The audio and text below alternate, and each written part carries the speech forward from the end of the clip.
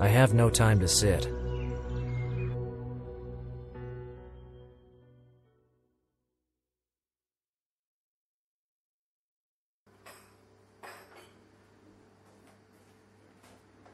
He's Mario, professional.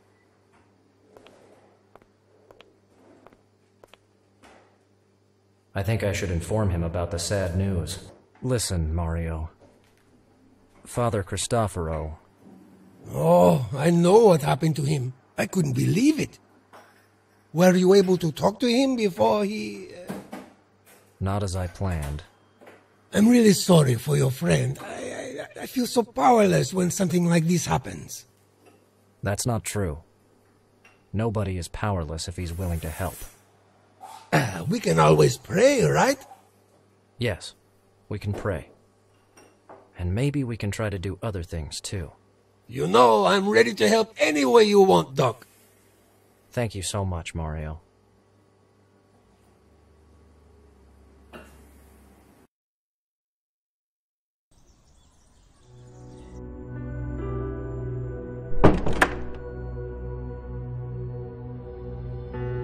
Three, 7, 9, 5. It could refer to anything. In God's name. I know this book very well. It's a long essay written by David Yallop, an English writer who investigated the death of Pope Giovanni I. Among other things, the book concentrates on some shady business dealings involving the IOR, the Vatican Bank, plus the relationships between members of the Holy See and the Freemasons, various banks, and Roman organized crime in the 70s and 80s. A sad page in church history. But why did Cristoforo take a copy of the book with him?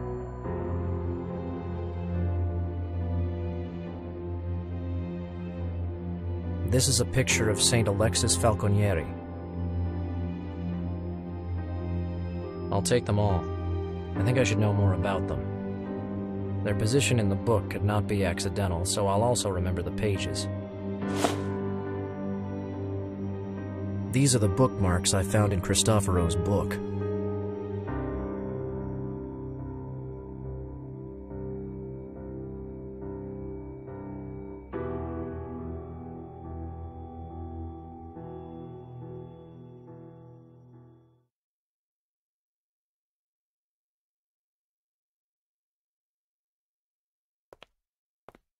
Yes, I'll search for the days when the bookmarked saints are celebrated.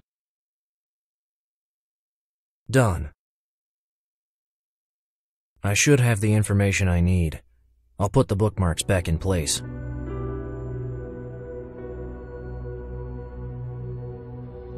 Saint Alexis Falconieri, celebrated on the 17th of February.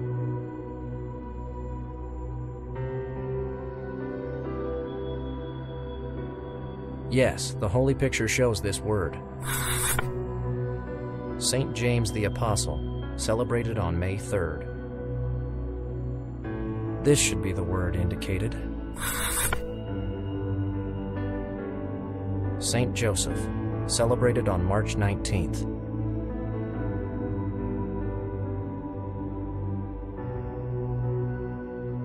This should be the right word. Saint John of Nepomuc, celebrated on January 5th.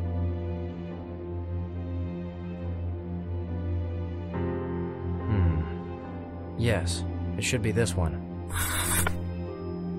Saint Stanislaus of Szczepano, celebrated on April 11th.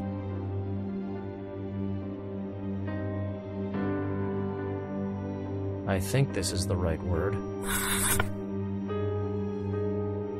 The words I circled form the name of a bank. Cooperative Credit Bank of Ostia. Maybe this is a clue or some kind of note from Cristoforo, but it's my only lead.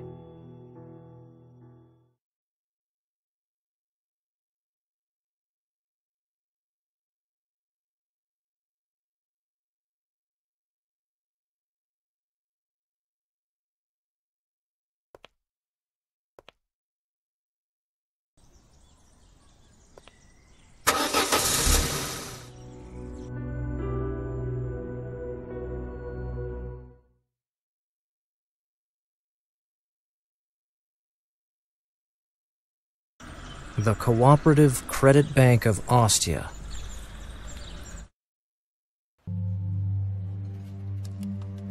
It seems like a collection of prayers. I'm not used to stealing. Fund proposals, financial investigations, graphics. Is there anything more boring? I'm not interested in these.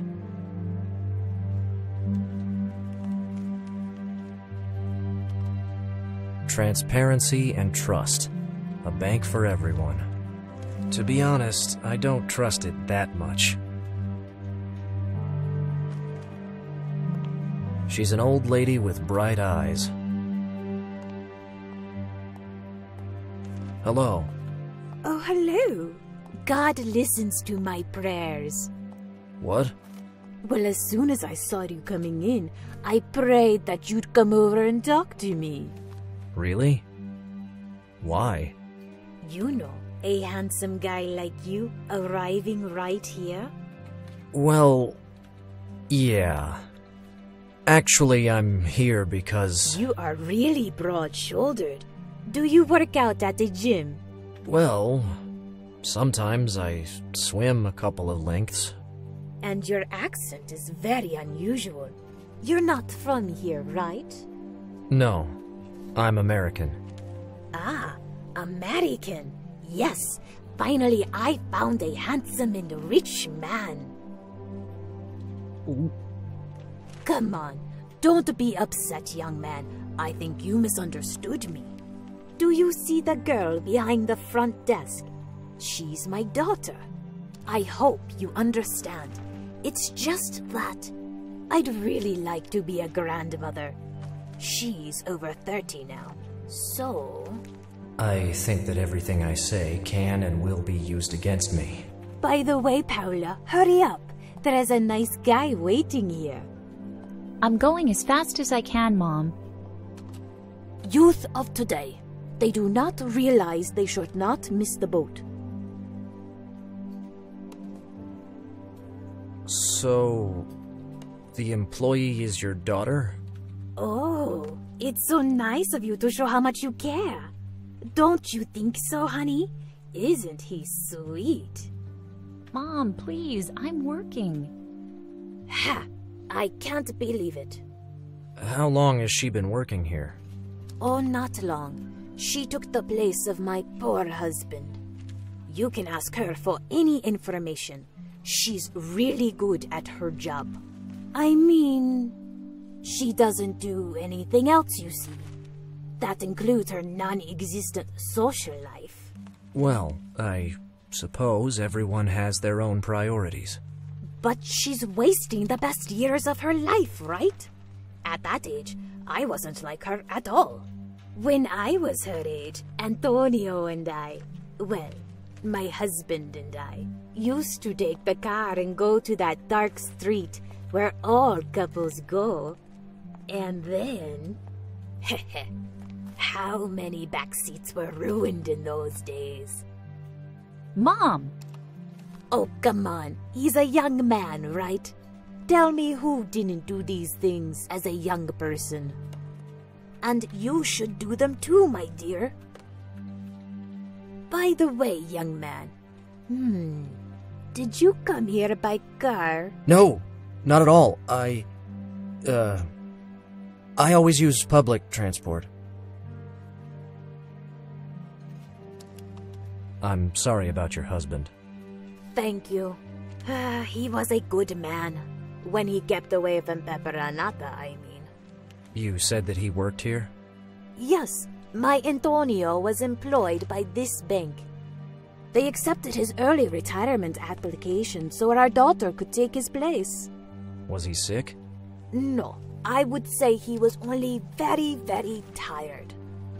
He was the only one working in the family, you know. At the beginning, it wasn't easy at all. When he retired, he was under a lot of pressure at work, and I think he also lost interest in what he did. You know what I mean?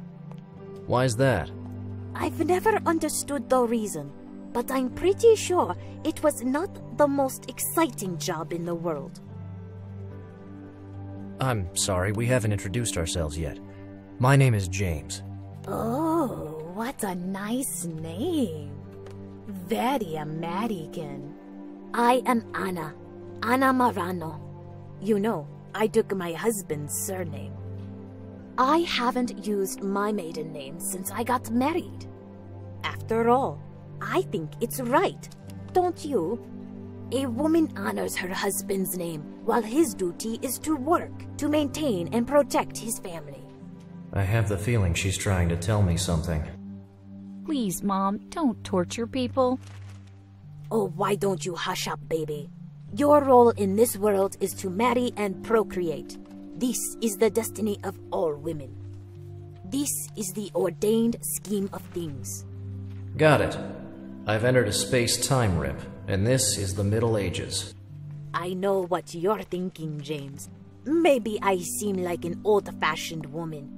But you see, after what happened to my Antonio, we have been alone. And so I have nothing left to do but take care of Paula. This is why I always come here to bring her lunch. If I don't take care of that, I mean, don't you think she is pale? And how can she find a man if she doesn't put on some weight in the right places? Please, Mom, I can take care of myself. You need me, dear. Believe me. And you also need the direct help of the Almighty.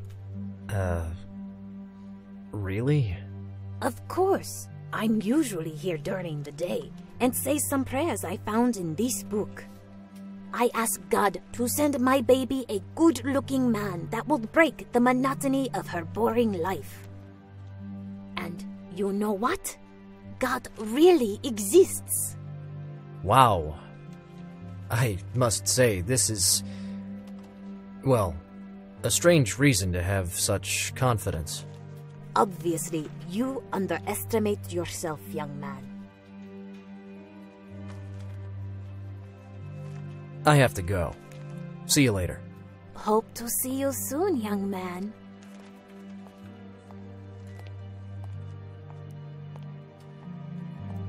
There's a customer in line. I should wait my turn. It's not appropriate to bother him.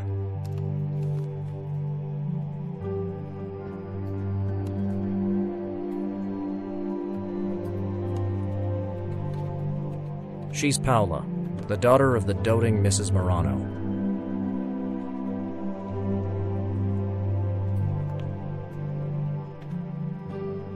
Hello. Here we are. Please forgive me if I made you wait.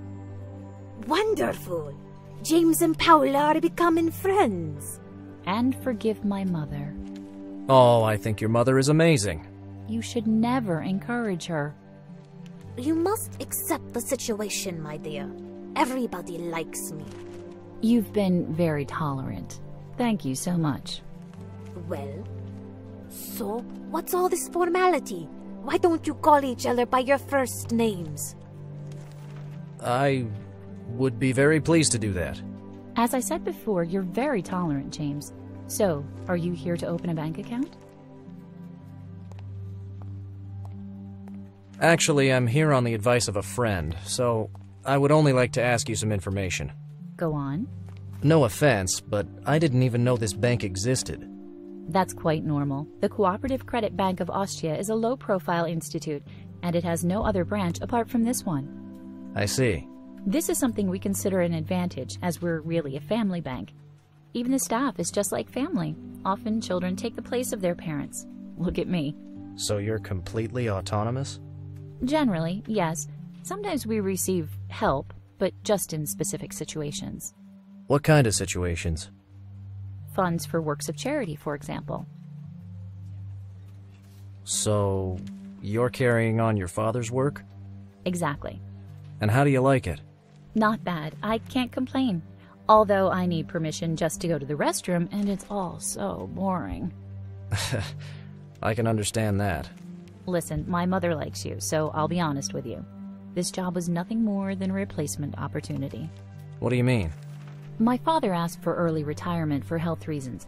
At that time, I was unemployed, and so... But you stayed here. Yeah, he wasn't happy at all that I took his place. But his pension wasn't enough, and we needed someone in the family to work. I stayed only because I couldn't find anything else. You know, the crisis. Why did your father not want you to work here? I don't know. In his last days, he seemed to develop a sort of intolerance towards this place. But probably he only wanted the best for me, like all parents do, I suppose. Antonio Morano wanted to keep his daughter far from this bank for some reason. I don't think Paula knows the real reason. Dear Dad, if he knew I was still here... Don't worry. I'm sure you're doing your very best to make him proud. Oh, James, you're so sweet. Mom, we're trying to talk. Would you mind? It's not my fault that you speak so loud. You mentioned this bank receives funds for works of charity. Yes, we receive support for that kind of financing. From who? From the Istituto per le Opere de Religione, the Vatican Bank, as many call it. Is this place connected to the IOR? No, not exactly, but sometimes it supports our institute for this kind of business. We've got a little office that takes care of this. I see. I understand that for a little bank like this one, the IOR may seem like a very big deal. I read about the IOR in the book Cristoforo left down at the guest house. So Cristoforo was investigating here. This must be the right lead. The problem is that without his help, this lead could have already reached the end of the line. Thanks for helping me. My pleasure, James.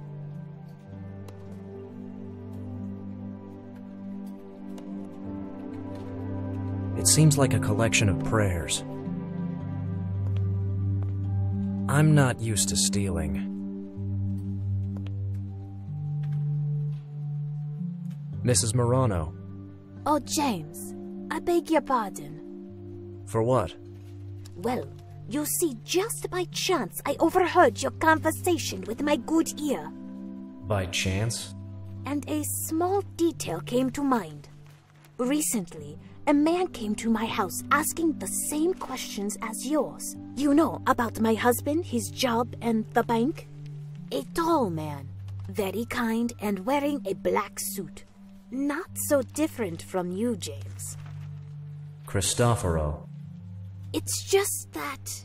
well, how to explain? He didn't have your charm, my dear. What did you talk about? Well, of course, I immediately asked him if he was married. You know, for my daughter. But guess what? He said he was a priest. What bad luck! Hey, wait a minute. You aren't a... No, I'm not a priest.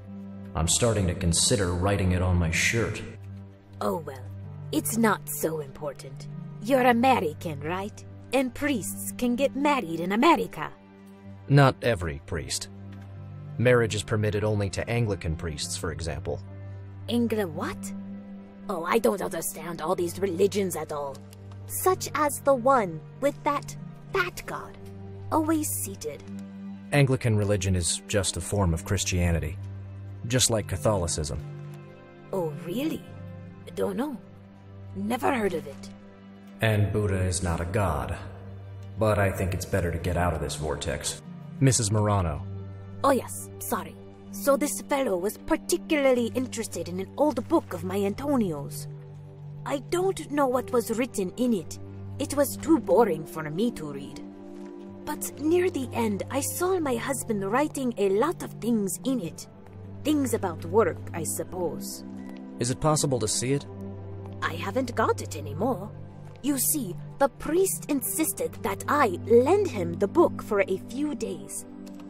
I didn't feel like giving him something that belonged to my dear Antonio, but he practically begged me, and he offered me something in exchange. What was that? That book of prayers you see on the table over there. So that is Cristoforo's book. I couldn't refuse the exchange, you understand. It would have been just like, I don't know, refusing a gift sent directly by the Lord. And believe me, it's better if he's not angry with me, especially at this time. Moreover, the priest told me the book was very, very important to him. Did he explain why? Yes, and that's the strangest thing. You see, he said the Book of Prayers was given to him by one of his American friends, a priest called James. I'm pretty sure I never gave that book to Cristoforo. What a fool that I didn't understand before. You are American, right? And your name is James. So it's either an incredible coincidence or... I know that man. Exactly. Mrs. Morano, it's very important for me to have a look at that book of prayers. Well... Is there any problem? Listen, James. You're a nice guy, and I'm sure you're perfect for my daughter. Thank you, I think. But I'm very protective of my personal things, especially those that allow me to ask favors of God. Is she talking about prayers? But even apart from that, don't you think it's strange that you'd like to take back a gift you gave to a friend? Yeah, it's just... It's a long story that Cristoforo has invented, and I need to understand why. I have no proof that you're the same James, the one the priest talked about. Do you understand me? But I told you I know him. We're old friends. His name is Cristoforo. I don't remember his name. Anyway, it could be a coincidence. I believe in coincidences, you know. Like the fact that the name of my neighbor's daughter is Anna, just like me. Isn't it incredible? It's a small world. The James he was talking about was a priest, like him. But you told me before you're not a priest. As a matter of fact, I was a priest. Okay then. Call him, so I can be sure you're friends. I can't. Cristoforo had an accident. Now he's in the hospital. Oh, that kind man. I'm really sorry to hear that. I hope his condition is not serious. Well, let's do it this way. Convince me you were a priest. I am sure you have something that can prove it, right?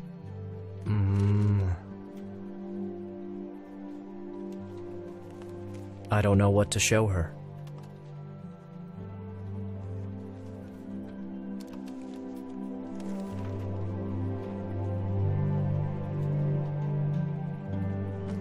Here's my Bible. How many people do you know with a Bible in their pocket? And how many people do I know with a book of prayers in their pocket?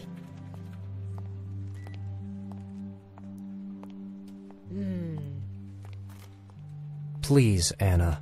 I really need that book. All right then. But don't take it away with you, okay? And when you're finished, please remember, you owe me a favor. Okay. Thank you so much. That was a pretty big Bible. It seems like a collection of prayers. Now that I have permission...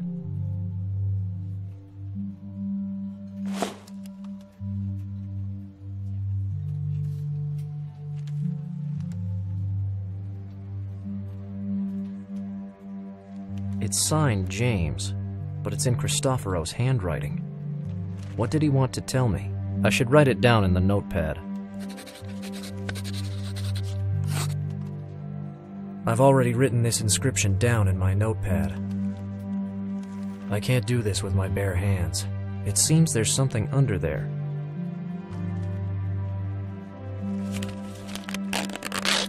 It seems there's a coin, or something like a small medal.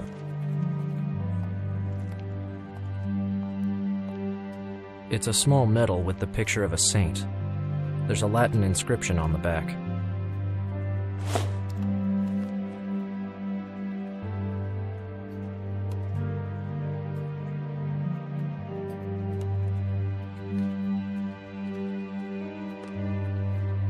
I can't leave with Mrs. Morano's book.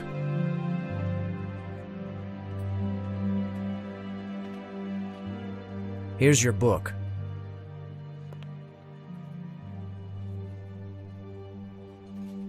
Oh, thank you, James.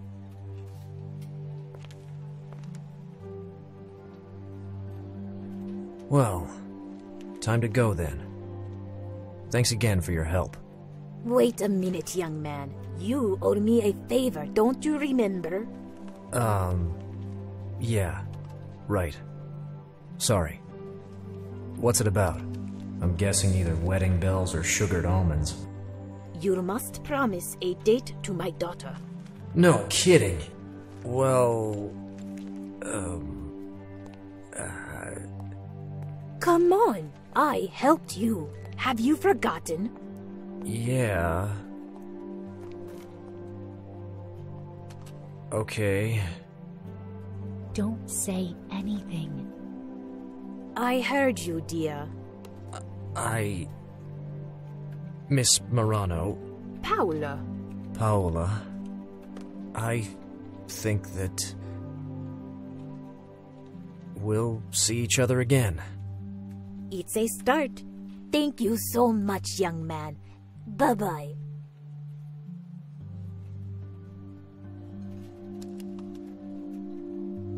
I've got nothing else to ask her. She's Paola. She's my... I have nothing to ask her.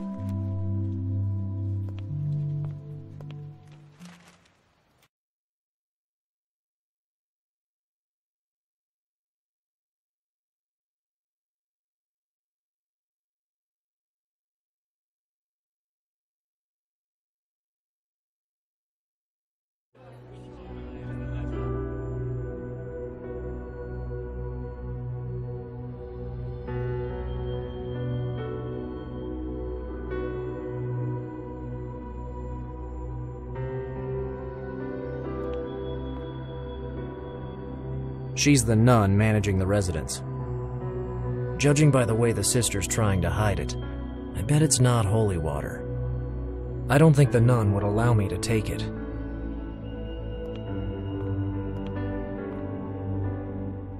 Hello, sister. God bless you for your help. I don't know what I would have done without you. I wish I could have done more. Just my luck. It had to be today when I'm all alone. Can you promise not to tell anyone about this? Don't worry.